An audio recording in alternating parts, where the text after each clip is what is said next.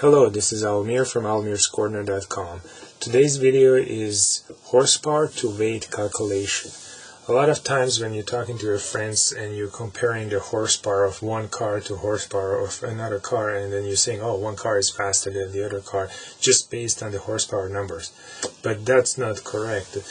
What people forget to talk about is the horsepower to weight ratio. So for example, you could have a 250 horsepower car, 250 horsepower cars, but if one car is 200 pounds lighter than the other car, then we know what the result in a race is going to be.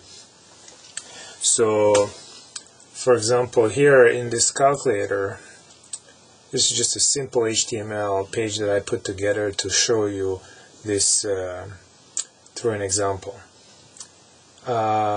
You can specify the horsepower of car number 1. For example, I'm using a Honda Fit, which is a popular car that's modified by a lot of people. It has 117 horsepower, and the weight of the Honda Fit is 2540 in pounds. Another car you can specify here the horsepower. I'm going to use Mazda 2. Mazda has only 100 horsepower, but the weight of this car is 2,306 pounds.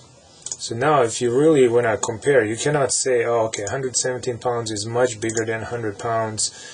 117 horsepower is much higher than 100 horsepower, yeah, and this Honda Fit is definitely faster.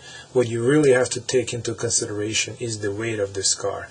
If the car weighs less, then it's a higher chance that it's going to perform better in the handling and also in the straight line. So if I'm going to hit the calculate button here, and as a result of calculation, you can see if Honda Fit has 117 horsepower. If you compare this car side by side and compare their weights, Mazda 2 really has 110 horsepower, but not 100 horsepower. If they were equal weight. So now, let's say you want to go racing, you want to prepare your Mazda 2 and increase it. You can reduce the weight, or you can increase the horsepower of the car. Let's assume you take the rear seats out and you go quarter mile racing, and you reduce the weight of the car by 100 pounds. So you put it down to 2200. So if I calculate again here, you can see that the horsepower of the car number 2 here, which is Mazda 2 in this example, increased to 115 horsepower. So now I go and let's say I install an intake system and exhaust, and maybe it adds me another 5 horsepower. So now if I hit the calculate button, you can see the Mazda 2 has 121 horsepower compared to Honda Fit that has 117 horsepower, and this is if you're using horsepower to weight calculation. I'm gonna post the HTML file on my Google Drive, and I'm going to put the link in the description of this video so you can download it, embed it in your website, change the calculations, and you can make the HTML more pretty so it's more presentable. This is Almir at almirscorner.com. Thank you very much.